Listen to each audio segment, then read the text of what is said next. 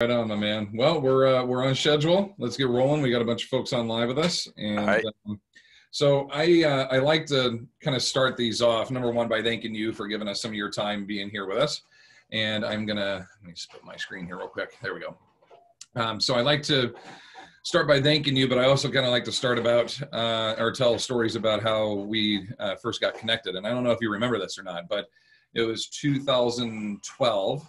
I believe, and it was IDEA 35, their anniversary. Jane Fonda was getting inducted into the Hall of Fame and a whole bunch of other things. And I'd never gone to one of these events before. Yeah. So I'm down there, and Zumba was just it was everywhere. Everybody had the gear on. There were thousands of people there. And I was like, what is with the outfits and what's going on? And I'm just kind of walking around, and I'm getting overwhelmed by all this. I was working with the NSCA at their booth, and Ace wasn't too far away. And you and I ended up kind of running into each other, and we started chatting a bit. And I had read a bunch of your stuff online and was just a kind of a fan of your content that you put out in the first place.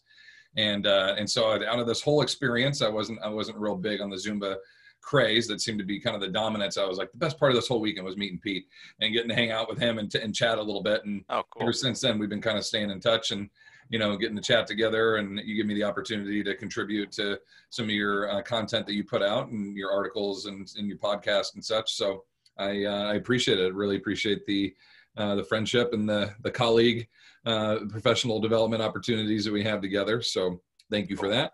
And thank you for the time hanging with us today. So we appreciate it. Sure. If you would just kind of give a quick little intro of yourself, anybody that might not be familiar with you that's on here with us, and we'll go from there. So I want to say thank you, Robert. No, and I remember, it's been fun getting to know you over the years and trading the emails. And when we're together at live events, it's always fun.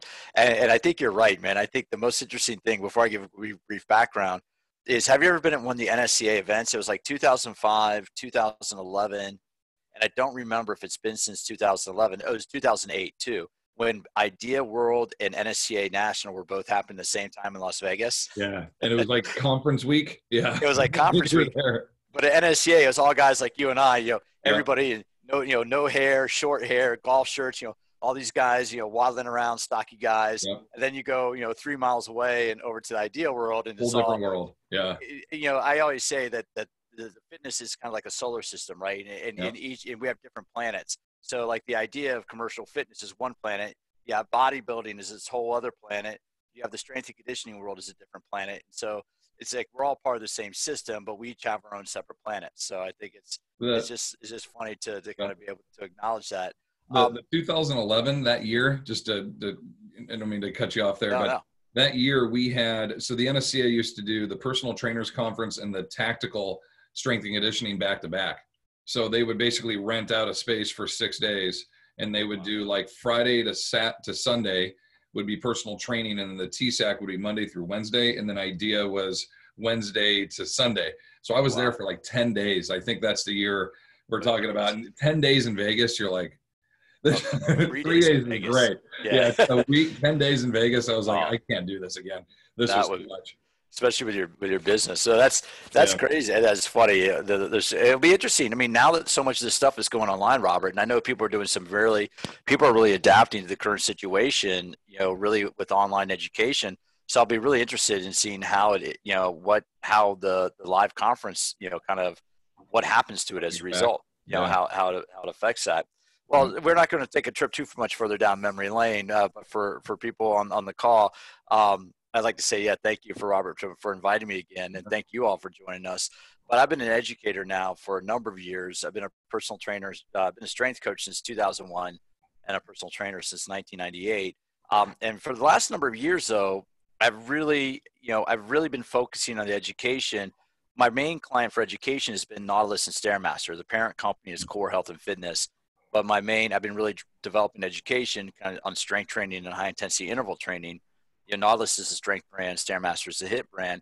But my main emphasis has been really trying to understand how exercise influences the aging process.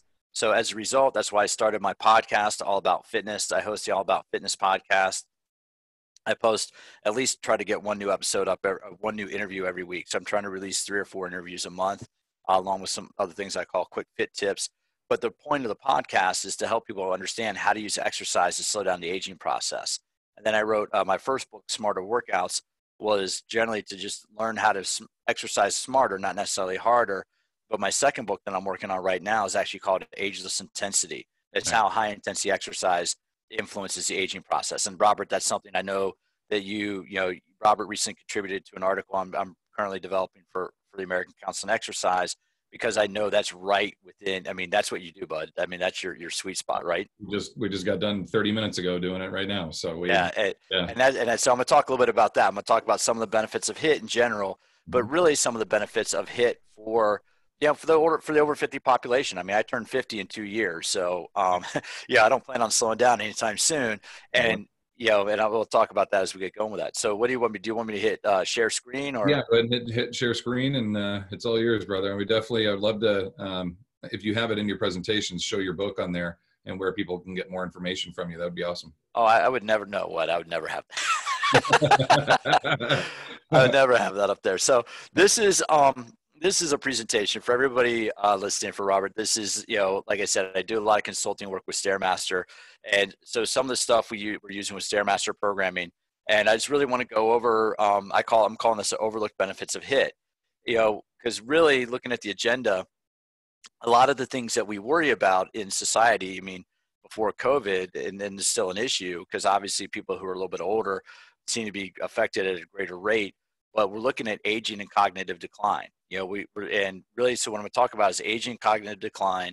I'm going to talk about the general benefits of HIIT, high intensity interval training, and benefits of HIIT for slowing down the aging process, because there are some pretty significant benefits to that.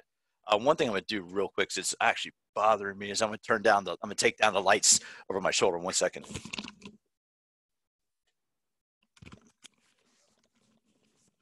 Try to get rid of that hot spot. There we go. Yeah, it looks a lot better. Sorry about that. I should have done that. Because if I take down this other light, it'll be too much of a shadow. All right, so we got the benefits of HIIT for slowing down the aging process, and finally go over programming solutions. And I am going to talk about some programming solutions we can do from home, because if you're like me, if you're like everybody, you've been trying to figure out what you can do and you've been answering questions about how to stay fit now that we can't access our favorite facilities and our favorite equipment. So first of all, we have to acknowledge that aging is not one single process. Aging doesn't just happen to one part of our body. It happens to all these parts of our body that we see up here on the screen. It affects our skeletal structures. It affects the nervous system, our immune system. And that's one of the reasons why, I hadn't even thought about that, but that's one of the reasons why right now this virus is having such an effect. It's probably on people who have very thrashed immune systems or weakened immune systems. Our vestibular is our balance system. Temporal is our timing, how you move, how different parts of your body move in relation to one another. Obviously, our muscular system. And the one system, it's funny, Robert, I think the one system that many people often overlook in training, but it's the one influenced by every single thing we do exercise-wise, is endocrine. We really don't hear too many people talking about, hey, I'm going to the gym today to work on my endocrine system. But every time we go to the gym, that's exactly what we're doing. And then finally, we have cardiorespiratory and cognitive. And, there's always that, and I'm going to go into some of the cool science on this, and you know this well, is that there's that mythology of kind of the dumb gym jock, but in reality, it's the complete opposite. People who exercise tend to have higher cognitive abilities. So real quick, I'm just throwing up some stats. This is kind of like the problem, right? Is you have to identify the problem, and then you have to talk about the solution. Is number one, we're all getting a little bit older. Nobody's going back in time. Nobody's come up with the flux capacitor yet. And if you don't know what the flux capacitor is, then you just got to do a little Google search for that. Right. That's right. But when you look at this, we have 1 in 10 Americans is diagnosed by, or 1 in 10 by age of 65 has Alzheimer's. And just so you know, and then I'll move on from this. I one time dated a woman. Let's just say that she was not an academic. She didn't realize it was Alzheimer's disease. She thought it was old timers disease. She honestly thought it was old timers, not Alzheimer's. Very, very dear woman though, but the academics was not her forte. So when you look at it, 1 in 10 over the age of 65 has Alzheimer's, and the risk of developing Alzheimer's increases with age. And this has been a big area of study because obviously we have a rapidly aging population. So most of the research is saying what is happening, how is this affecting our brain, how is this affecting cognitive decline? And what we're realizing, what the researchers are realizing, that exercise can play a significant role in cognitive health and reducing this cognitive decline. It's not going to eliminate it, but it can greatly reduce it. So again, projection, the reason why I put this projection up here is if we're fitness professionals, this is really our growth market, right? Is, obviously you're always going to have the younger market segments that want to look good, that, want the beach bodies and all that. But this is why I really respect and have a lot of appreciation for what you do, Robert, is that this is your market. I mean, you understand this, you identify this early on, and it's not, you're offering a very viable, probably one of the best solutions that's out there in our country, and with the type of programming that I know you're doing. And I'm not just, I'm saying that legitimately because I know the science to it. Thank you. But this is really where you see, so as I'm going forward, it's funny, I've been starting to work with more high school athletes, but really this has been an area where as fitness professionals, we really need to pay attention, because this is where now that people are getting into their 60s and 70s, they're retired, they have more time, and for the most part, they have more disposable income or have the ability to spend money on the stuff they want to do. So this is really where we can take that opportunity and look at where the growth of our business can be. General benefits of HIIT. HIIT, we know these things, weight loss, weight management. I don't really like, saying, we have to be a certain weight, but it's managing a healthy body weight. Mm-hmm. There's actually a lot of research out there that people who are underweight or really super skinny live shorter distances than those of us that carry a couple extra kgs. So, I always like to point that out, that if you enjoy your eating, you keep on rocking, because it's actually not that bad for you. But like it's weigh in kilos too. Well, exactly. Only 10 kilos over. Exactly. It's just, but but I really look at it for weight management. You want to have healthy weight management. I think we put way too much focus on weight loss as opposed to just managing a healthy body weight where you feel comfortable. Mm-hmm. One of my favorite clients one time said his whole goal for exercise is he did not want to have to buy a new wardrobe. He didn't really care about watching his eating. He's like, look, he did a lot of business dinners. He's like, I just don't want to have to buy new suits, and just keep me in my suits. We'll be fine. Perfect. I love that goal. So, people do HIIT for appearance. They do HIIT for cardiorespiratory health. But I don't think and HIIT, people like HIIT because it's challenging, it's enjoyable, and it's short. So we develop a lot of adherence.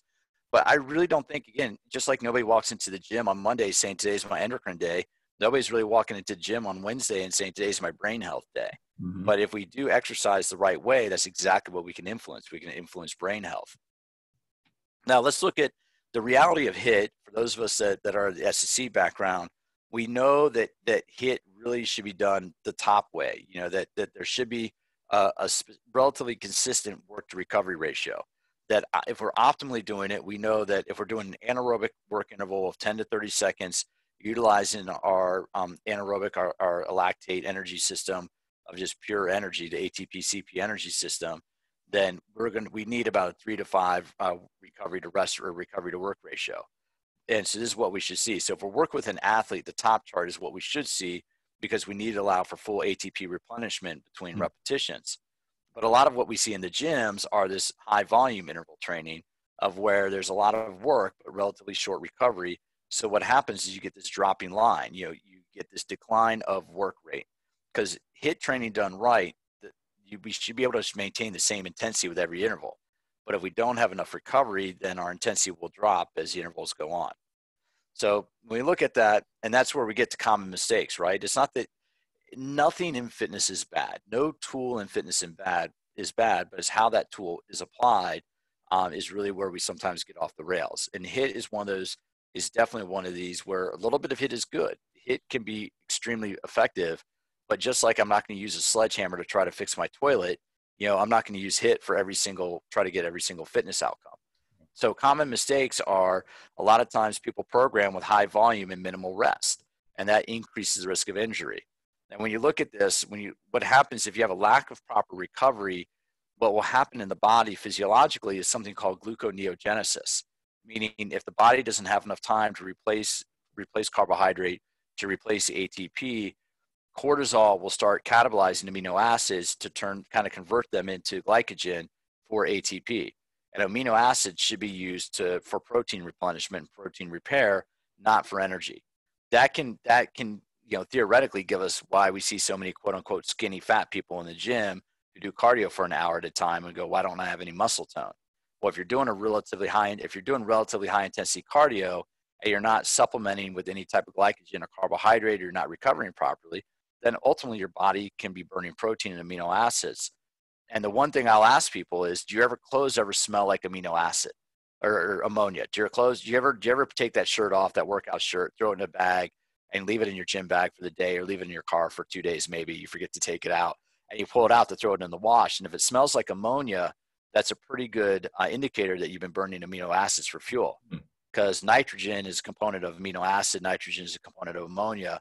So there's a similar smell there. So you can kind of do the smell test to think about, hey, I mean, it's after the fact, but that lets people know that they're trained at a high intensity and burning protein instead of burning fat or carbohydrate. Just one of those little physiology things. Thanks. So here are specific benefits. We know these benefits. The one on the left that I think is really important to look at is mitochondrial density. Because what we're realizing with the aging process is that mitochondria are those little organelles in the type 1 muscle fibers, the type 1 muscle cells that help utilize oxygen for fuel. And if we can improve, there's been a lot of study about mitochondrial density for long-term health in relation to slowing down the aging process and for cellular health. Then on the right-hand side, we know that high intensity produces the anabolic hormones. We know it can increase testosterone. We know it increases growth hormone. We know that it elevates epinephrine, the catecholamines. We know the neurotransmitters. And one of the reasons why we like high intensity interval training is it's like a drug, right? It can increase our dopamine and serotonin levels as well. Just like heroin and just like other drugs, literally that's the high. Especially if we do a really challenging workout, anytime you learn a new task, you learn new motor skills, and you accomplish those, the body will release dopamine. Dopamine's kind of like, hey, you learned how to do this properly. So it's that little injection of, ooh, I feel good. I did the kettlebell swing right. My coach said I did the kettlebell swing right. You get that little burst of like, I feel good. That's dopamine. So all these things are adding up to, these are the benefits. And now the bottom, the last one, lactate to BDNF, is some of the research on high intensity exercise has found that the same high intensity exercise that elevates levels of lactate, that elevates levels of growth hormone and mechanical growth factor, also elevates levels of BDNF. And BDNF is brain-derived neurotrophic factor. That's a protein in the brain. I'll talk about that in a couple minutes. But these are all like specific benefits of HIIT. And we know that one of the biggest benefits of HIIT compared to steady state cardio is activation of type 2 muscle fibers and muscle motor units. And especially for an aging population could go for a long walk. And that's actually one of my fears about right now is I see a lot of people walking for exercise right now, but are they getting the high intensity exercise they need or should be doing on 2 or 3 times a week to maintain these important benefits? Because the other thing about activating type 2 motor units is it gets into the nervous system and helps your body become more neurologically efficient. So all these things are critically important for everybody, but even more so as we age, as we get a little bit older. And so how fitness happens, exercise, and we always have to remember this, exercise is stress on the tissues. And right now it's really important to pay attention to stress. If you're working with clients via Zoom, if you're doing online training, online coaching, one of the things to really ask about is their stress levels. How stressed are people right now in this certain environment? Because if they're kind of in a catabolic state, we don't want to thrash them anymore by loading extra exercise stress on them. But if people are relatively chill and like, hey, it is what it is, then we can kind of push them to work a little bit harder, because there are basically 2 types of overload that affect the body, that affect muscle growth. One is mechanical overload, and mechanical overload is to damage the actual structures. Mechanical overload from strength training, we know this. You damage the proteins. There's a signal to the fibroblasts and the growth factors to repair the damaged muscle tissue. That's mechanical overload. You use a heavy weight or you go to fatigue to damage the structures. That initiates the repair process. Metabolic overload is you work to a point of fatigue. And the interesting thing is in the research is, you cannot isolate metabolic overload, because if you do a metabolic overload, you do create some mechanical damage on the structures. And likewise, you can't isolate mechanical damage, because if you do enough work to influence mechanical damage on the protein structures, you're also depleting metabolic, the metabolism. Now, here's one way that I think people don't realize that muscles grow is that when you work to fatigue, what you're doing is you're depleting levels of glycogen in the muscle cells, especially the type 2 muscle cells that store glycogen.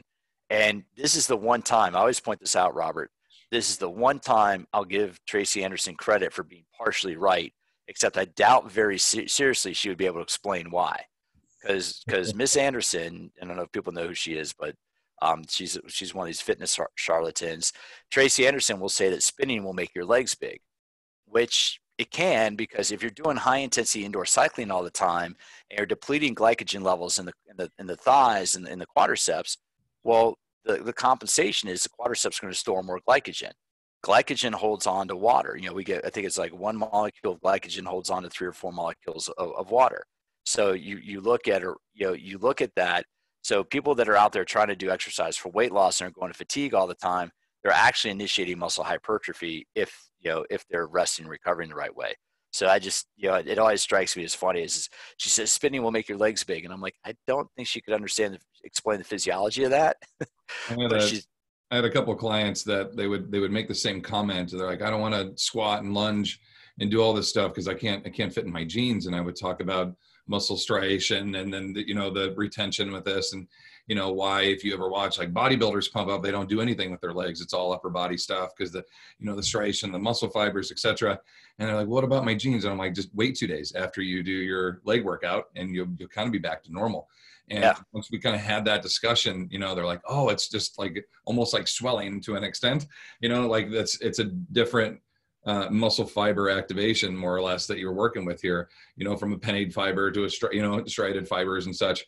It just, once you have some kind of explanation behind some of these things, I think that's some of my big hangups with some of the experts in the field, is they can't explain the whys. And so I was waving off the whole discussion on that, going, I'm not gonna touch that one. But it's funny, when I was going through doing some of the work on Nautilus, I was going through some of I bought some of the old Nautilus texts that were available on Amazon, and Arthur Jones was, he was the guy who created Nautilus, but he had this protocol where he would bring people out to Florida, bring bodybuilders out to Florida, and say, look, I'll guarantee you'll get an inch in size and muscle size when we train.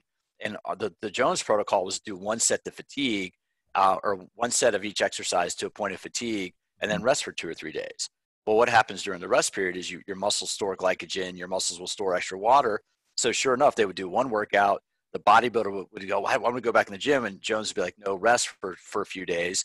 Then after 3 days of rest, the muscle would be half an inch or an inch larger, because the compensation from the storing glycogen and the retaining water in the muscle. Nice. So it's interesting. Just if you understand the physiology, you can kind of manipulate really well. But a large point, I think a lot of people are walking around chronically overtrained because if they're always exercising at a high intensity, they're not allowing the glycogen to replace completely in the muscles. And one of the things, I think one that I've done a couple media interviews about right now, what people should be doing for exercise. And one of the things I've been telling reporters is, like, think of this as a few weeks of active recovery. Mm-hmm. Because people who go to gyms, in my opinion, are chronically overtrained. Like, the hardcore exercise enthusiasts are chronically overtrained. So right now, if all they could do is body weight exercises at home, you know what? Look at that as a form of active recovery. So what if you gain a pound or two? Unless the Olympics are already canceled for the year. And so unless you're trying to get ready for the Olympic trials, there's no need to really stress about being at a certain elite level. Yeah. That's just people, you just have to realize that, hey, just use the time for what it is. Use the downtime. Dan John has a great quote. It's in Can You Go? In one of his books. And he says, for the chronically overtrained, undertraining feels wrong. And so we've got that mindset of like, I have to gas every day. I have to push every day. You know what I mean? And so you get into that just like you're saying, this constant fatigue state where you don't even get to reap the benefits of the work you're putting in. You know what I mean? So this is a great opportunity for some people to really experience that. Well, especially for a lot of our clients over the age of 40 or 45, right? Yeah. There's absolutely nothing wrong with high intensity exercise for people in their late 40s, 50s, or 60s, but it should be limited to 2, maybe 3 days a week. I would say 2 days a week for sure, 3 days a week if they're getting great nutrition and great nutrition, great sleep, and great recovery. Just because it's like, but it doesn't mean don't exercise the other days. It just means you don't have to go to the point of where you're going to gas yourself. You don't need to gas yourself every day. And I think I love Dan's system of the red light means don't train, yellow light means train at a lower to moderate intensity, and green light means go. All systems rock and roll. And I think that's a very very systematic application of it. And when we look at it, so I always point out here, what I like to do is point out is the SAID principle, specific adaptations to impose demands, is just the third law of physics. For every action, there's an equal and opposite reaction. You know what I mean? Yeah. It's like years ago, I realized, I'm like, wait a minute, all the SAID principle is just, it's a variation of the third law of Newtonian physics of every action, there's an equal and opposite reaction. For every, the way we train is the way our muscles adapt. The stimulus we put into the body is how the body responds. And that's really where, the other parts of the slide, repetitive demands, if people are doing the same exercises over and over again, after a period of time, 8, 12, 16 weeks, we know this is general adaptation syndrome. The body's going to adapt, and they're going to have relatively, any extra load is not going to make any significant changes. But if you have variability, meaning one workout you maybe use the rowing machine, maybe another workout you go for a run outside and do sprint intervals, and maybe the next workout you do jump rope intervals, you can still do the same HIIT protocol. Like say you do a Tabata on each one of those, you're just doing different demands on the system and using muscles differently. And that's really what there's some really cool science to show that variability can lead to optimal adaptations, in terms of putting different loads into the body. And consistent variability is kind of the idea of nonlinear or undulating periodization, of where you have some consistency between high intensity, low and moderate intensity days, because that's what really allows adaptations to occur. Because you can have a high intensity day followed by, if you do a HIIT workout today for 20 minutes, you just gas yourself, then maybe tomorrow do a yoga class, or maybe tomorrow do a bodyweight TRX class of where you're working hard, but you're not going to the same level of intensity. And I'm not saying that you don't work hard in yoga, but you're just working differently, and it's a different type of hard work. Yeah. And just being maxing out on your strength lifts those days either, Yeah, you're not going to mass out the stresses. You're not going to overstress yourself. I mean, you're still yoga can still be challenging, but it's a completely different type of challenge than doing a 20-minute HIIT workout. Absolutely. And it's that type of variability that we want to get into. So here's how HIIT happens. HIIT is very energy expensive. When we do a high energy workout or a work bout, we deplete our ATP. That's a chemical in muscle cells. And muscle cells only store about 8 to 12 seconds, give or take, of immediate ATP. The immediate byproduct of that is an increase in hydrogen and an increase in lactic acid. So a lot of times you'll hear people say, well, it's increase in lactic acid. It's like, not necessarily. That's just what they can measure. But now that we get better instrumentation, better measurements, it's an increased acidity of hydrogen ions. So that's really that burning sensation. But that's really what you should realize is when you do exercise and you feel that burning, that's an indicator. If you get good sleep, your growth hormone levels would be up, and your testosterone levels would be up. Because anytime you elevate lactic acid, there's really, your body should have a higher anabolic response. So the recovery interval, and this is where, again, a lot of programming in fitness gets it wrong. We need the recovery interval, because the work interval, say we're doing Tabata protocol, and we're doing a 20-second Tabata protocol. That 10 seconds is barely enough time to replace energy. In fact, it won't replace energy. So if you do 1 4-minute Tabata protocol, that's really all that needs to be done. And if you are going to do more than 1 4-minute Tabata protocol in a workout, it should be for different muscle groups or different movement patterns, because you need time to replace that energy. Because the work interval itself is anaerobic, but the recovery interval is aerobic to replace it. Because and that's what people don't realize, is people don't realize that during that rest interval, your body is working aerobically to get rid of the metabolic byproduct, remove the lactic acid, remove the hydrogen, and replace, to synthesize either probably glycogen, because it's quicker. Anaerobic glycolysis is quicker to replace that ATP. So it really is, your body is working during that recovery interval. And it just is, you have to use energy to replace energy. And that also gets into the idea of the afterburn, the EPOC, the excess post-exercise oxygen consumption.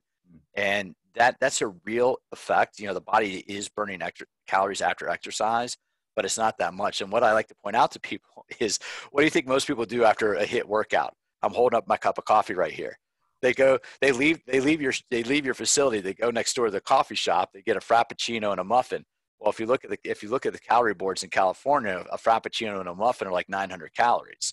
Well, your body, EPOC might be maybe 150 to 200 calories over the course of 24 hours, maybe, depending on the muscle mass. So EPOC does not have a significant amount of you're burning more calories than rest, but it's not a significant amount. It doesn't mean you can go out and have that 900 calorie snack right after a HIIT workout. And people wonder, why is my training not having an influence? We used to think, sorry to cut you off, but no, please we do. used to think the epoch was a lot longer, right? Didn't we used to think it was like 48 hours and now it's like 8 to 16 or something like? Well, and there have been different studies. I mean, basically what they're looking at is they're looking at baseline of homeostasis, right? Homeostasis, like we're sitting right now, is our resting oxygen consumption. So if we have a really, and for listeners, we burn about 5 calories we burn 5 calories of energy to use 1 liter of oxygen. And that's one thing I always point out to people, because anything that we do that increases oxygen consumption theoretically increases energy expenditure. Gotcha. And here's the real kicker. Anything you do above resting metabolism is technically metabolic conditioning. We always say metabolic conditioning for this high intensity stuff, but in reality, what's that? Anything above? Well, if you go, because if you go above resting, now your energy metabolism is going to, you're going to be using one of your metabolic pathways to produce energy even if you're going for a walk around the block. Gotcha. That's just low intensity metabolic conditioning. Because anytime your metabolism is working to produce energy for physical activity, theoretically, I'm being dorky on that. Yeah. But when you look at that, but oxygen availability determines fuel utilization. So at lower intensity, like right now, listening to this webinar, we're in our fat burning zone, right? Mm-hmm. And obviously, if we have more lean muscle mass, our body might be more effective at using oxygen convert to oxygen and free fatty acids to energy. But when we start working at a higher intensity, the body needs energy quicker. The body needs energy available faster. And so what it will do is use glycogen and use ATP, PC, the adenosine triphosphate and phosphocreatine. Mm-hmm. And again, that's really where, that's this whole idea as we don't need to do HIIT with every workout. Some workouts we should do at a lower intensity steady state and work on our aerobic metabolism, while other workouts, if I do a really hard workout today, HIIT training today, I should go for a steady state run or bike ride tomorrow because that'll help me metabolize the leftover metabolic byproduct from today's HIIT workout. It's being smart about it. The one thing about HIIT is we know we get more net calories expended per workout because our oxygen consumption goes up. If you hear something in the background, I have a bulldog sleeping in a crate behind me. So we're all good. I didn't know. I can hear her snore. I can hear her snoring behind me. I've noticed it too. Like I have I got a Rode mic, the company Rode, and I can hear everything. Like I can hear the chirping outside. I can hear my kids in the room. But if you don't have we can't hear any of that. Okay. But you can hear it with your headset on. I know what you mean. I'm like, I can hear you guys whispering, and I'll ask people, and they're like, we didn't hear anything. So it's interesting what mice can pick up. Yeah, absolutely. And this is what I like to point, because again, a lot of people, and this is where a lot of people, they study this stuff, right? We study this stuff when we're taking our certification. We may have studied this stuff in college, but then we get out and we start programming, we start working with clients, and we just, I don't want to say, it's just we get caught up in what we're doing day to day.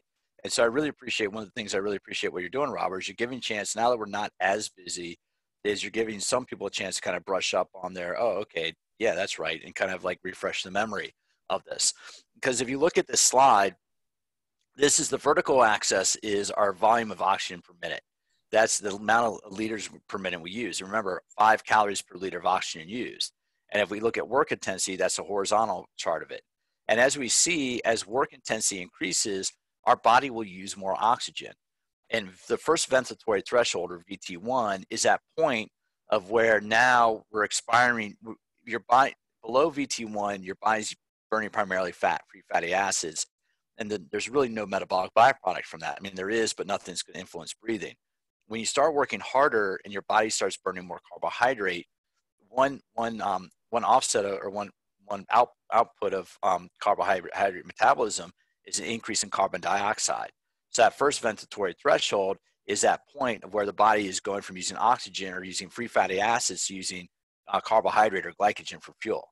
And so if you have clients that want to kind of optimize fat burning, and here's the other thing, some of the research on fasted cardio is actually pretty interesting, is because if you do fasted cardio first thing in the morning, you have a higher level of cortisol naturally because you're using more cortisol to help your body wake up.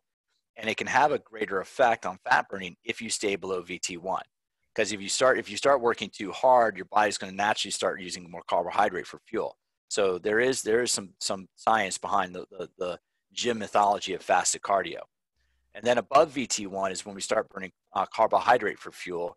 And above VT1 can be aerobic glycolysis. And VT2, the second ventilatory threshold, is where you start getting to anaerobic glycolysis. That's use of glycogen without oxygen. And then above VT2 is where you start getting that onset of blood lactate. Because if you're using glycogen, if you're metabolizing glycogen for fuel, your body is naturally going to be producing more hydrogen ions as a result, and that's where blood acidity increases. That's why one of the reasons why we can sustain high intensity work for only a brief period of time is we start getting that increase in acidity in the blood, which that's that burning sensation we feel. I mean, this is what we do, right? But we just forget this sometimes. In the transition here, just to kind of ask, because these are the things, in all honesty, like this is the stuff that I had the hardest part kind of understanding, was the transition of the systems. When you quote unquote get your second wind, like you're 3 or 4 rounds into a workout, the first couple of bouts are just really taxing you and gassing you. You feel almost this point where you're like, okay, I'm starting to level off now. Like I'm working, we're transitioning to this new, energy system at this point, right? Is that kind of that transition to phase 2? Yeah, and that's where there are a number of things happening with that, right? Because part of it is, and here's something crazy, right? I was trying to promote an article on cannabis and exercise. Your body has a natural cannabinoid system, and cannabinoids, you have a natural cannabinoid in your body which can help. One of the reasons why CBD is so popular is you have a natural CBD receptor in your body which limits pain. So at a certain point, when you start reaching that pain threshold in your body, you'll start releasing some cannabinoids as a pain suppressant to reduce pain. So that's sort of what you're feeling when people are like, when you get that second wind, if you will, you are kind of releasing some of those. You're releasing some of those things that decrease pain. But the other thing is just your body is becoming more efficient. And here's the thing that we have to remember: like if you're doing a really hard lower body, say you're doing like jumps for 30 seconds, jumps for 30 seconds, you're going to be fatiguing those lower body muscles. They're going to be working anaerobically, while your upper body and core muscles might be working aerobically because they're not working as hard.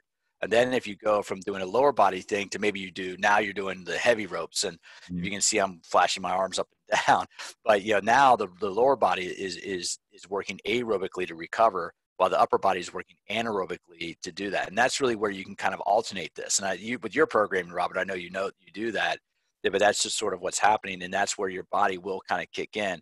Yeah. But also too, that second wind is dopamine, serotonin, all these things. So those chemicals are being produced in the brain where we feel good now, because think about it too. I mean, we all know this, right? That first 8 to 10 minutes of any workout kind of sucks, especially if you're a little bit tired. But what happens after 8 to 10 minutes? Boom, you start feeling good. Oxygen's flowing, your pain levels are being managed. Just, it's basically a whole cornucopia of chemistry going on in your body when we exercise. We saw it in a couple of different, we did this with our older pops. We have like 2 groups that are 60 and over for the most part. They're on average, they're right around late 60s, early 70s. And I would do a Tabata format with them. And we were scaling or requesting an RPE from them after every set based on the number that they were achieving. So basically, if we were doing a jam ball slam or whatever it was, they would do 8 in the 20 seconds. And then I would say, how hard was that? And they would call it was a 10. They went as hard as they could. And then on the next one, they get the same number. They would achieve 8 again, but it was maybe an 8 this time, and then an 8 again, and then an 8 again. And by the time the workout was getting towards the end of that Tabata cycle, their perceived exertion on a 1 to 10 RPE, it came down a bit, but they were still achieving the same numbers they started with in the beginning. So it was kind of, as going through, I always like to give whys of like why these things are happening and why they're coming through. So that's why I'm kind of asking along this, like that second wind kicks in, you start to get this comfort level more or less of the effort you're putting out, and your body seems to run much more efficiently than right out of the gate, first activation, of getting things rolling. Yeah, and that's exactly it. And it's a whole bunch of things popping in there, and a lot of that has to do with coaching too, right? How the language we use and the expectations we set is because of to that point, if we tell people, hey, you should get between 8 and 12 reps during 20 seconds, then they know that it kind of sets that expectation and gives them a specific work guideline.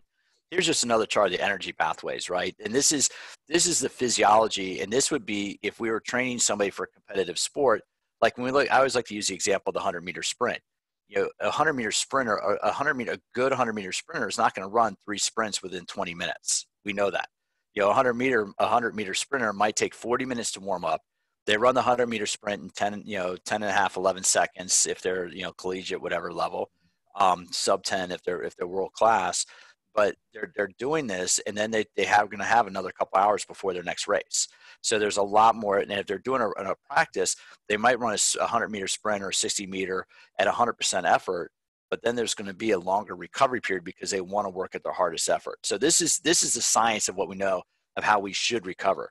But this is also why, too, when we come to programming, we should only programming high intensity training in 4 to 6 minute blocks.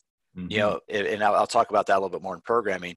I don't if I'm doing a high intensity interval workout, I try not to program longer than 6, maybe 8 minutes. If I'm working with people that I know are really well conditioned, I might do an 8-minute block of HIIT, but then we're going to have a 5 to 10 minute block of lower intensity, kind of core training or body weight training to recover from that 6 to 8 minute really high intensity block. Because we have to respect, this is what we know about the physiology. These are the work recovery ratios that we should adhere to. So you can do higher intensity classes, but you should program at about 4 to 6 minute blocks of high intensity, 4 to 6 minutes of high intensity, followed by 4 to 6 minutes of relatively low intensity, and then you go back to high intensity just to respect the fuel sources. Now when you look at the 4 to 6 minutes, are you talking about total work time or undulation time? Total work time. Okay. Well, no. Like a period. So like it'd be like, say we're going to do a 5-minute Tabata period, and I'll talk about what that looks like in a minute. And then we could do like 5-minute just core training where I'm not going to push you to work hard, where it might be we're going to do 45 seconds of a plank, 45 seconds of a side plank, but just that way, because I know what you mean. I'm not talking about 5 minutes of total like 20-second intervals. I'm just talking about 5 minutes total accumulated. Okay, good. Including the recovery. So that's a great question. So again, here's that chart again, but showing where about the energy pathways come in. So below VT1 is free fatty acid oxidation. Right at VT1 is aerobic glycolysis. Right around the second ventilatory threshold is anaerobic glycolysis. And then at the highest level is just ATP PC. So it gets into our fuel utilization. And this is really why this is important for older adults as we age, right? This is how we can elevate levels of growth hormone and growth factors.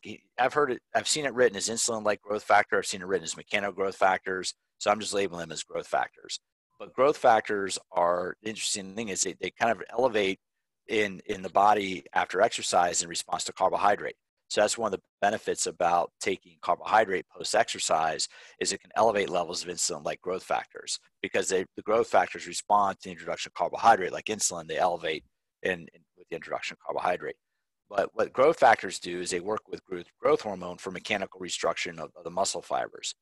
I'm going to go back up. The growth hormone is a peptide hormone that works on the nucleus of a cell. Growth hormone can help with the uptake of amino acids, and growth hormone can help with fat burning. Lipolysis is fat oxidation.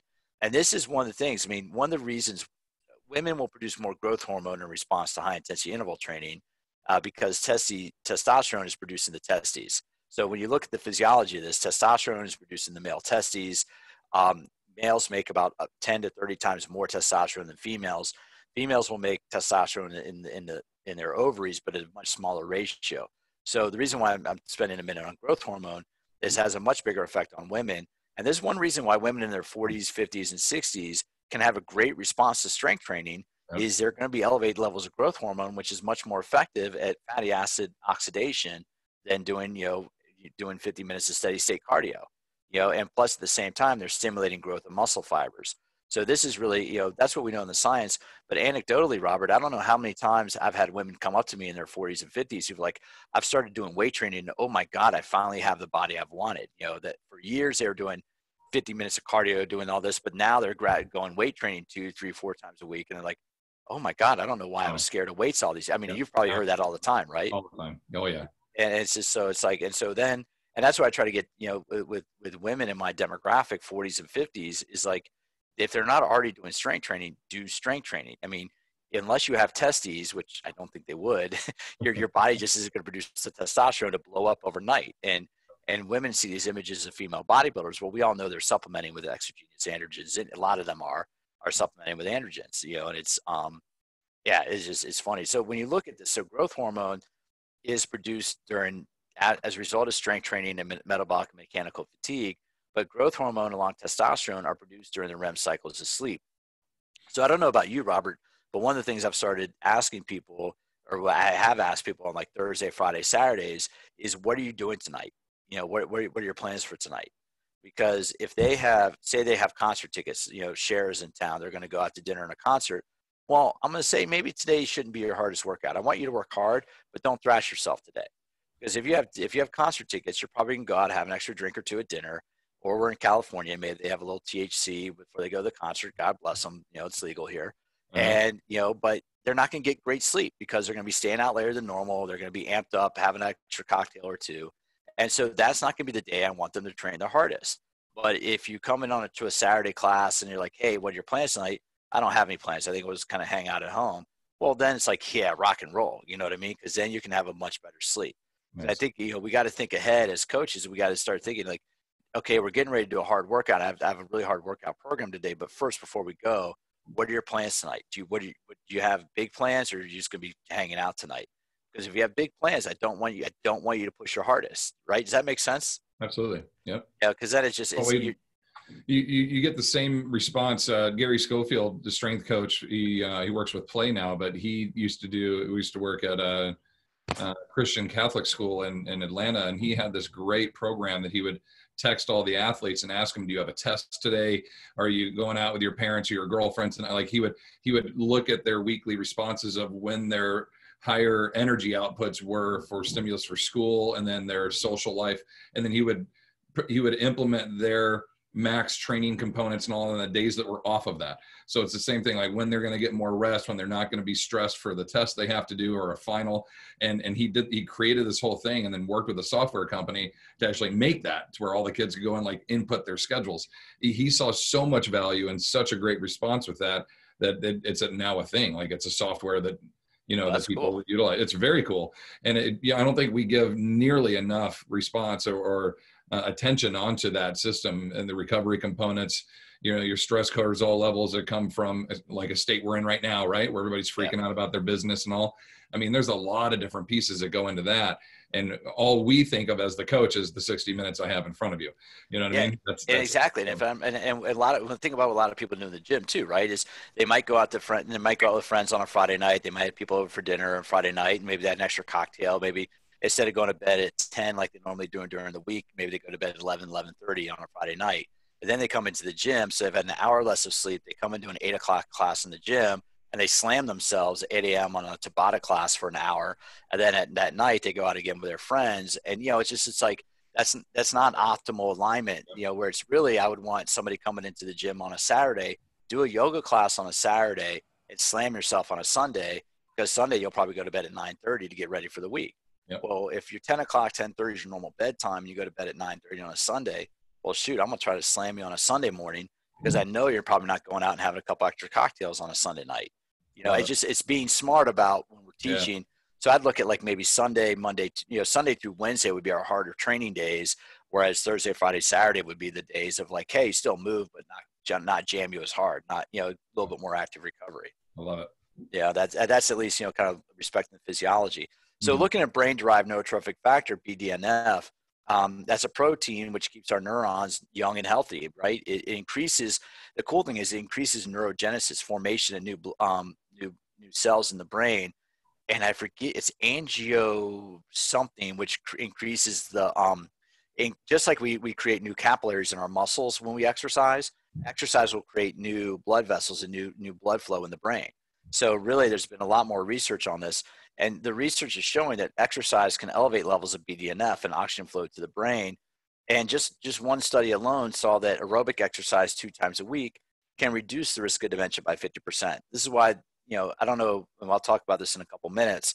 And just to do a plug, I was telling Robert earlier, I am posting my podcast interview with John Medina today. So John Medina wrote Brain Rules. He wrote Brain Rules for Babies and Brain Rules for Aging Well. And I interviewed him for the All About Fitness podcast, and that's going up this afternoon. So it's a really good discussion on exercise, brain physiology. And I booked him as a guest in February, way before COVID, and we ended up talking a little bit about the socialization, because one of the most important things for the brain throughout aging is the social interaction.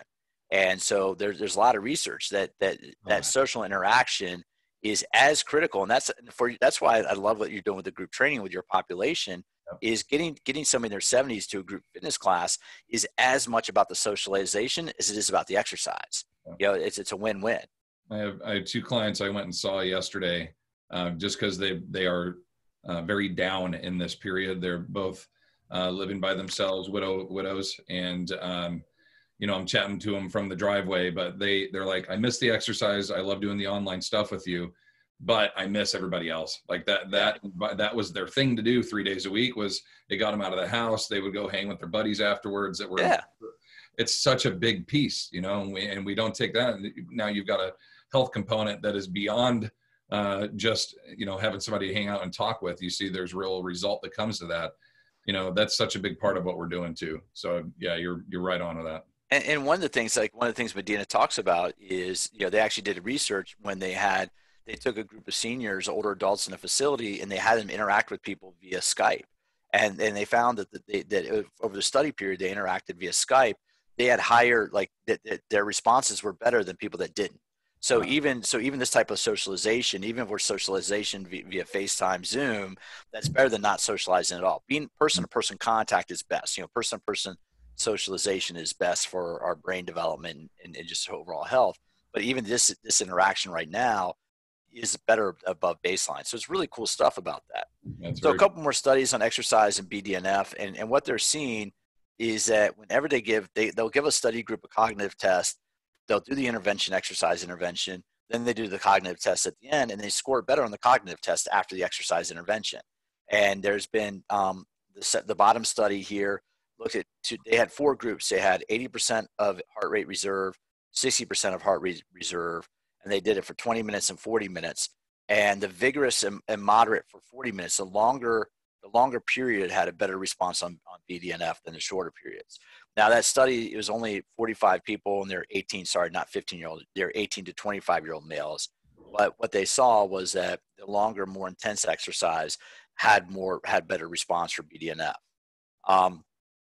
There's also been studies on the impact of HIIT training on BDNF, and what they found is HIIT may be a more powerful stimulus for elevating serum BDNF in the blood compared to moderate intensity exercise. And that's really, this is really powerful stuff, right? Is because it's like, hey, so if you look at the multifactorial, we're burning calories, we're enhancing our type 2 muscle fibers. We are now also realize there's a cognitive benefit just of physiology, but then if you put the socialization into it, that really is where things can become very powerful. And there's also been research on this of where HIIT for shorter intervals can actually be more pleasurable. People would rather do a 20-minute HIIT class than like a 50, 60-minute steady state class.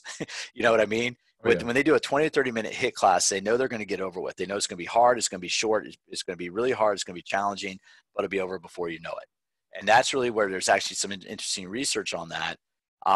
And the bottom one here, and this is what I want to put in here right now, this research, Robert, was published in 2018. And what it did, it had 3 groups. It had one group that ran on a treadmill. They did a 4-minute Tabata protocol on a treadmill. You had another group that did a 4-minute Tabata protocol body weight exercises. Then you had a third group that did a 30-minute steady state moderate intensity treadmill work. So the first 2 groups did 12 minutes of work a week. The third group of 30 minutes on the treadmill did 90 minutes of work a week. And what they found was that the 2 Tabata groups got much better results in 12 minutes a week than the treadmill group at 90 minutes a week. The 4 minutes a week on the treadmill had the highest results, but the 12 minutes a week on the treadmill had the highest results. The 12 minutes of the week of the body weight training was really close to the treadmill. And the 12 minutes a week of body weight training was better than the 90 minutes a week of steady state training. Mm-hmm. So I want to put that in here for people right now at home, because if you can't do your favorite workout, gas yourself. And that research, the exercises they did mountain climbers, burpees, they did squat thrusts with weights, and they did something, and I forget what the other exercise was. But if you come up with a 4-exercise circuit, and you do each exercise twice in a 4-minute Tabata, and you push hard, you have to be out of breath in that 4 minutes. That can be, according to this research, it can be, it was a 16-week study too. So it was a longer study period than 8 or 12 weeks. And so it's and I'll say this right now, research doesn't prove anything, but it just shows that there's some evidence that apply the variables the right way, you should get an outcome that you want. So models that work, we're talking about Tabata and modified Tabata. Variable duration interval training means we do at different lengths. And this is these are two that I've been having some fun with, are the Copenhagen protocol, the 30-20-10, and ladders, of where you do like 20 seconds of work, 40 seconds of recovery, 30-30, 40-20, that's climbing the ladder, then you come back down. I mean, that's 6 minutes, right? So this is between 4 and 6 minutes of programming. And this is what I've started doing with some classes is we'll do 2 minutes of Tabata, and then we'll take 1 minute off. We'll do like 1 minute of like balance training, and then we'll finish the 2 minute Tabata. So what we're doing is we're doing a 5 minute Tabata protocol instead of 4 minutes. But that way, what I want is I want all the Tabata intervals, to your point earlier, I want all the work intervals to be at a relatively high intensity. But, you know, if I've found that if we try to go straight through, that last minute looks like crap. You know, I'd rather give you a minute break in the middle, or I'll do this in a cycling class where we do 2 minutes of really hard. We do a standard 2 minute Tabata, and then we'll do 1 minute steady state, and then we'll finish the 2 minute Tabata. It's just giving people a little break, right? I mean, you know, we're not working with an athletic population, and I don't want to slam people into the ground. But this is how I'll finish a 40 or 45 minute cycling class, is I finish with a bout of HIIT, you know, because part of it too is psychology, is I want people walking out of a class feeling like the class is really hard. I don't need to slam them to a wall for an entire 45 minute workout if I make the last 5 minutes really hard. Does that make sense? Absolutely. Yeah. I love seeing this, because you've got a minute 20, because you have the 20 from the fourth set, but you're going right into some kind of active recovery component. You know, their cardiovascular output is going to give them at least, 80 seconds to recover from that. And then you're right back into it again. I think that's fantastic. You know, the amount, I'd be curious to see like what their output performance is the next 4 sets, now that you've given them that, extra bit of work, of rest, in there to the work ratio on the other side.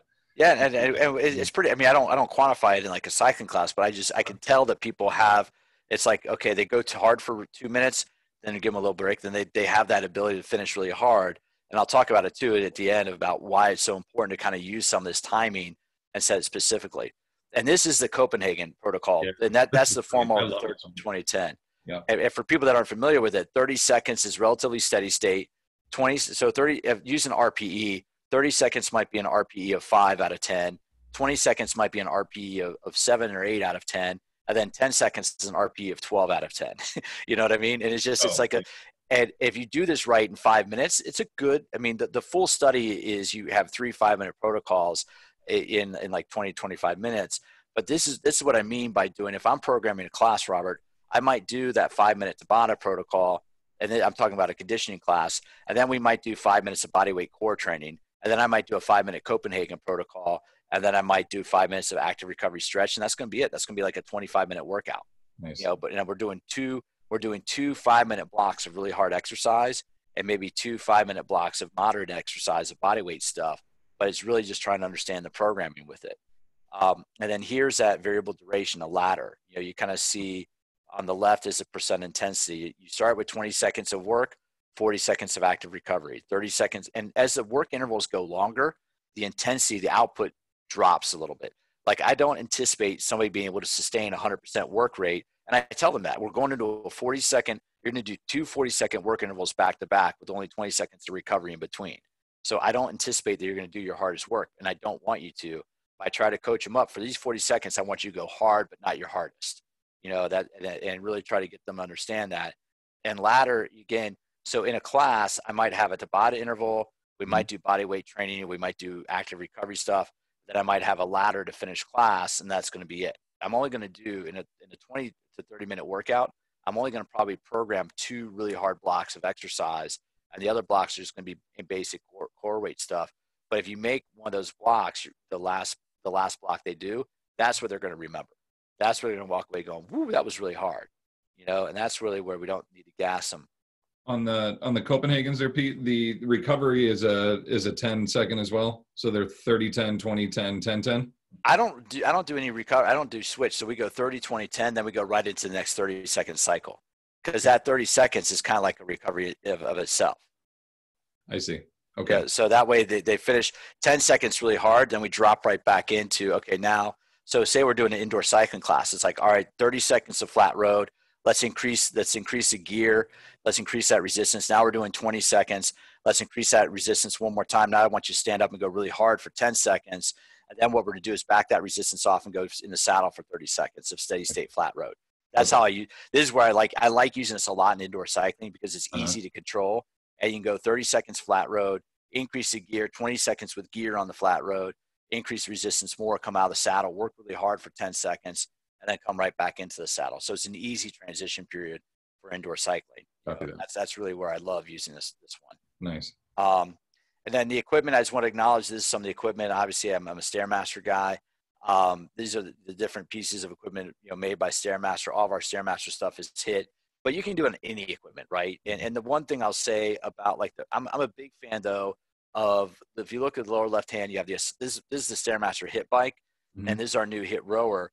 But rowing machines, Concept 2s, the assault bikes, anything that you get the upper body load working together, you're going to increase energy expenditure. Like anytime, and I kind of, the Boxmasters, our boxing piece of equipment. I kind of call boxing like sprinting for the arms, right? Because a lot of times we sprint for our legs, but we don't do anything with the arms. But heavy ropes stuff is sprinting the arms. Now, real quick, bodyweight solutions here at Calisthenics. So you can do this stuff at home with jumping jacks. So you can do jumping jack. Traditionally, we do jumping jacks, arms and legs moving together.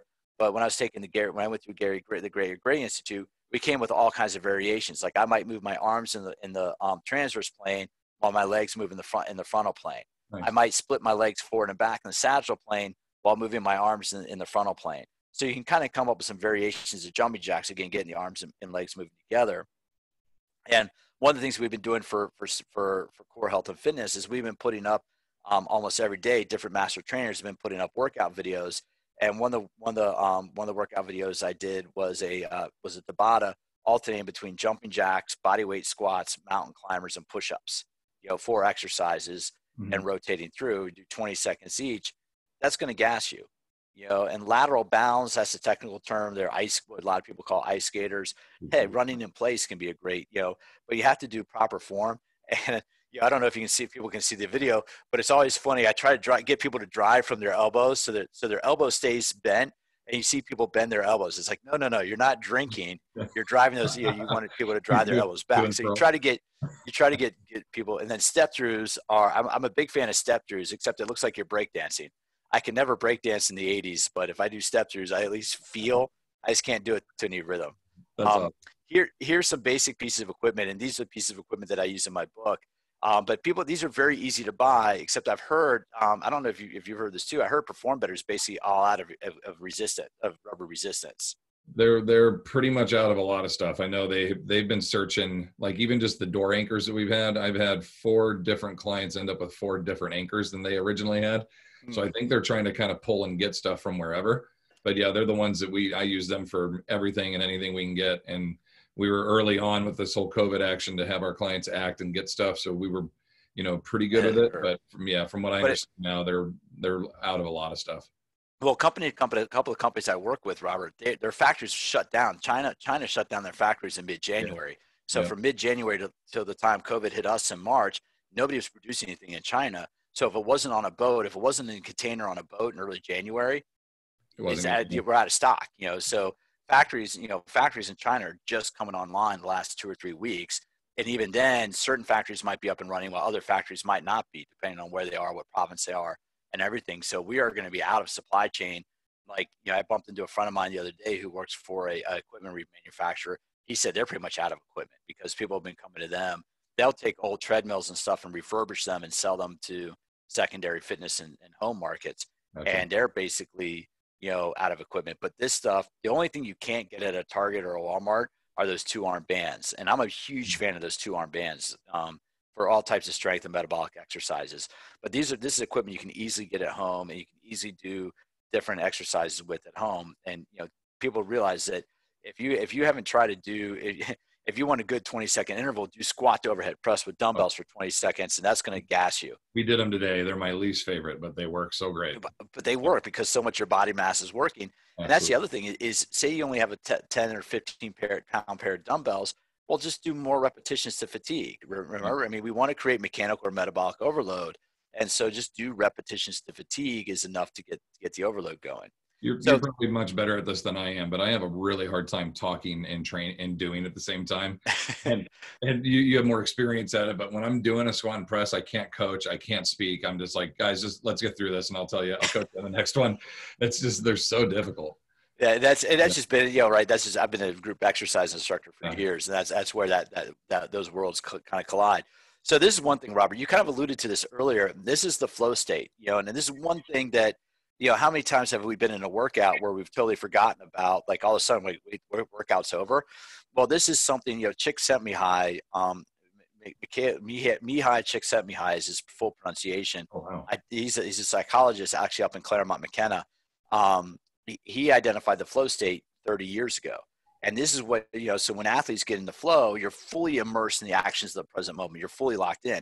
This is why telling people it's a 20-second work interval, it's a 30-second work interval, why it's so important. If I tell you I want to work really hard for 30 seconds, I say you have 10 seconds left, I am giving you that expectation of how hard you have to work. Yep. That can help put people in the flow state. That can help trigger, that's a flow trigger of telling you I want to work your hardest for 20 seconds and give people, all right, we got 6 seconds left, we got 3 seconds left. That way they know they only have a specific amount of time. What we're trying to do is we want people to bend but not break. When you look at if you look at the Red Bull teams, those athletes get into flow. I mean, they're in flow because they're challenging themselves. If you're going flying down a hill on a mountain bike, you know that you have to focus immediately on what's 2 to 3 meters in front of you. I can't worry about what's 50 meters in front of me because I got to deal with what's 3 meters in front of me. And that's really what we're trying to do in a class, right? That's where I can get people to work their hardest. If I give you a 4-minute Tabata, I can get you to crank out your hardest effort. I don't want you to worry about what's going to come later. I want you to focus on the next 4 minutes, and not even the next 4 minutes. I want you to focus on the next 20 seconds. If we can kind of set those expectations in class, that's where people will tell you, I didn't even realize how hard we were working. Is we're getting into, because flow triggers are dopamine, serotonin, adenine is another neurotransmitter.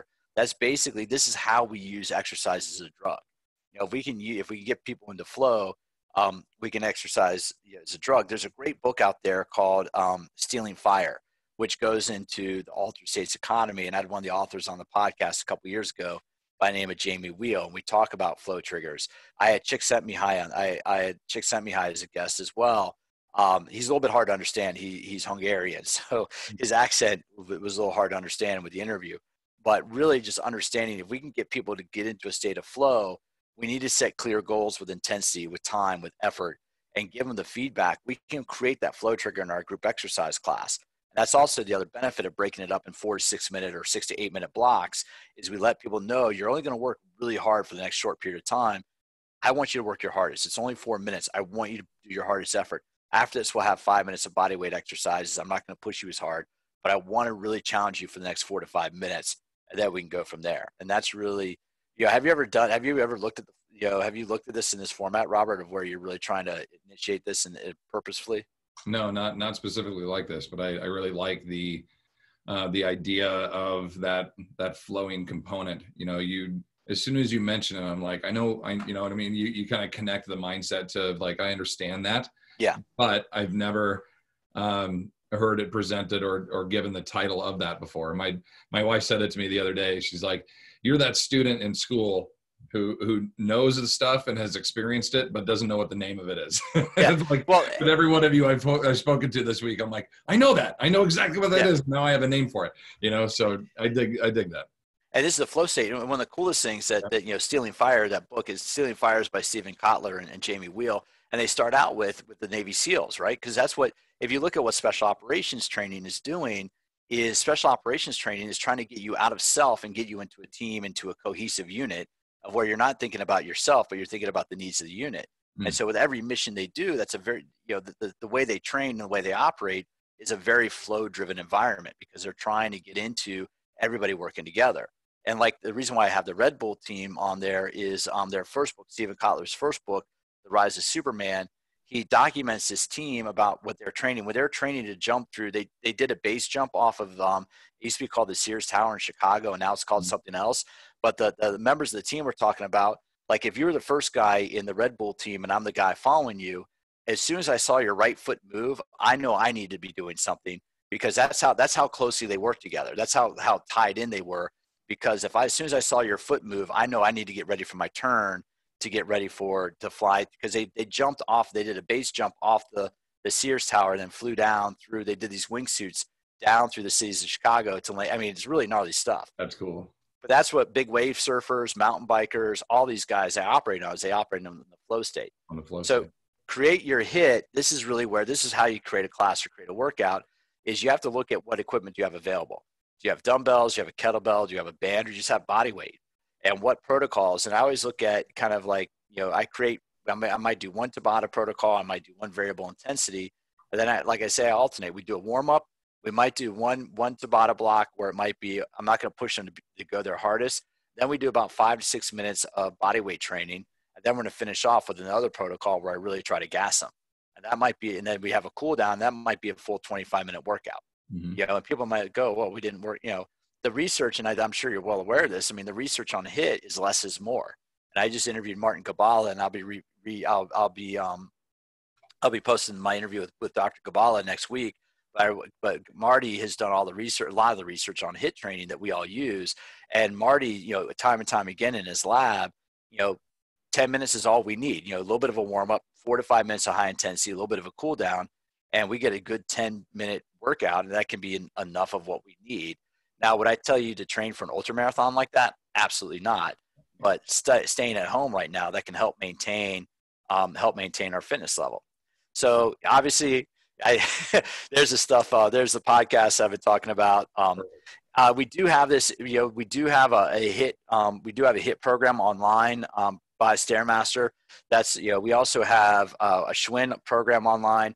And we are just getting ready. The cool thing is, this is kind of like a highlight of my career, right? Is I'm getting to work on Stairmaster and all this equipment, and Stairmaster and all this education. And we're just finishing up. We're in the final review right now of our Nautilus. But another 2 to 3 weeks, we'll have a Nautilus strength coach program up online to really kind of reintroduce. This is the 50th anniversary of Nautilus this year, so we're really trying to reintroduce. Or our goal was to try to reintroduce. We had plans for Ursa and FIBO this year that kind of got thrown out the window. We're going to be kind of relaunching Nautilus machine circuit training this year, just because it's the 50th anniversary. But there are a lot of benefits, and especially for an older population of people in their 60s, people should be doing heavy strength training in their 60s or 70s. But unless they have great form, not necessarily barbells, and that's where machines come in really beneficial. Yeah. So machines don't trump other things, but in an ideal world, I'd have people do like 2 days a week of like the type of training you do, and then 1 or 2 days a week of machine circuit training, to kind of alternate that. Yeah. If you ask me if I were going to develop a studio from scratch, I'd want the studio to have a TRX component. I'd want a machine circuit training component. I'd want either a rowing machine or like the assault bike component. And that would be kind of like the full on, that would be the perfect studio, right? Is because then you could do your high intensity metabolic day, your lower intensity body weight day of the TRX, and then you'd have your machine training day to get the overload, the mechanical overload. And we've been trying to get the space next to us for a few years now. We have a first right of refusal on that, and we are trying so hard to get that spot. I want to do some turf and have some space in there where we could do some sleds and all this, but I also want to have some space to put in some plate loaded stuff and have some some set machines that we could do some heavier guided lifts on with that, because I do think it has its place. For what it does. I just don't I don't have the room for it. But it's the room and expense. That equipment is expensive, but at the same time, the benefit about using machine equipment is it lasts for years. They're if you maintain it well, if you invest in a couple of machines, your members will get a lot of benefit out of it. Because when you look at it, what machines do is they focus the mechanical loading directly into the working muscle. And that's what Joe's realized with his cam and everything, or any machine, your Cybex machines. It's what you're doing is you're loading specifically into the working muscles. Whereas, free weights, we know there's dissipation load and different force curves and all that fun stuff. But yeah, my book is, in my book, I go through metabolic conditioning, I go through mobility training, and I go through core strength training. And there's a podcast. And like I said, I'm working on my second book right now called Ageless Intensity: How High Intensity Exercise Slows Down the Aging Process. So, nice. And the interesting thing about this, and Robert, I don't know if you've realized this, but up until the mid 2000s, because it was the mid 2000s when CrossFit started exploding in popularity. Mm-hmm. But up until then, most of the research on high intensity exercise was specifically for an athletic population. Mm-hmm. They would look at high intensity exercise like Tabata, Izumi's research was on speed skaters, right? It was on working on aerobic capacity of speed skaters. So all the research up until about the mid 2000s of high intensity exercise was really focused on an athletic, how does this influence an athletic population? But then about the mid 2000s, when more the general population started doing high intensity exercise, since about 2004, 2005 on, the research has kind of expanded to look at high intensity exercise for health benefits. I don't know if you've seen that. It's been like, as I'm going through the research for the second book, I'm like going, oh, wow, there's a huge split here of where prior to in the 90s and before, the research of high intensity stuff was specifically for sprinters, football players, rugby players, whatever. But since about the mid 2000s, it's been like, how does high intensity exercise apply to the general population? One of the best components of CrossFit and their marketing campaigns has been introducing that to the general population, because I don't think a lot of people even knew what it was. You were either doing LSD cardio, long, slow distance, or you were just lifting weights in a combo of the both. So yeah, it was definitely a groundbreaker that created all kinds of different formatting and programming, and has led to what it is today. So, well, think about it from this standpoint. I mean, how many gyms did you walk in around 2000, 2001 that had Olympic platforms in them? They're like I knew one gym in the DC area where I was living at the time. And that was like a special powerlifting gym out in the boonies. Nobody had Olympic platforms or sandbags or anything. It was all machines or dumbbells. Yeah, and now you go into almost any 24-hour, you go to any big box gym, and they probably have multiple 2 to 4 platforms in there. That's been a good stuff. So I can take a few. Let's do if we have anybody with any questions from. I know we had one on there. I don't want to keep you on here too long. No. Because I'm so busy. I got so many places to go. Right. Heidi threw a question up here on the aerobic exercise decreases in risk for dementia and Alzheimer's. How long, what type, and how hard? Just to give some direction on implementing that. That was your slide back there with the brain lifting weights. Yeah, and actually the different studies have been like between 30 and 45 minutes of just steady state. And that's where that one that Medina referenced in his book, Brain Rules, it was specifically 2 times a week. They did 2 times a week of 30 minutes at a time. And as I was kind of going through this stuff for my book, I'm gonna hold this up. I don't know if anybody can see this. This is like some of the stuff I have on my desk right here. This is a meta-analysis of aerobic exercise on BDNF. And what they're finding is, again, anywhere between 20 and 40 minutes of steady state aerobic exercise can be beneficial for elevating levels of BDNF. So for now, like where I live in Carlsbad, California, I see more people walking around my neighborhood than I ever have.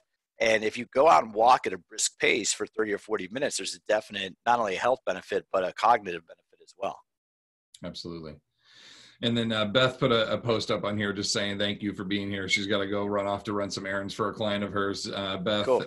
and Tell. So she wanted cool. to know she was saying hello.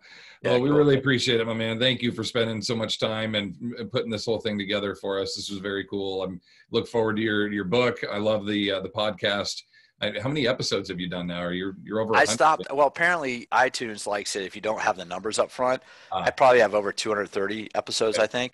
I remember seeing something over 100, and I was like, wow, this is. Yeah, you were guest number 80 something a couple of years ago. I need to have you back on now. I'm going to kind of circle back and have a few people on. So, especially, dude, I mean, you're doing awesome stuff with your programming, man. I love when you write about your programming because you're right. There are a lot of people out there that don't realize that the older adult population has a great response to, can have a great response to high intensity training. They just have to be progressed the right way, right? You don't start them. You don't start your clients at the highest intensity, but if they're with you for 6 months, then you can start, how to push them and you know how to push them safely. Yeah. Well, I appreciate it, Pete. I'd love to come on, man. Anytime you want me, let's do it. So thank you very much. I appreciate everybody being on with us. We'll have the recording posted out here in a bit. And then Pete, are you cool sending me this PDF slide so people can view this? Cool. Yep. I'm going to do a big Dropbox to everybody at the end of the week. So probably on Sunday, I'll mail that out to everyone. All right, man. Hey, thanks for having me on, dude. And thanks everybody for staying on and giving me somebody to talk to other than my dog. Good. You're a good man. Thank you, Pete. Take care. Yeah, take care. Bye, everybody.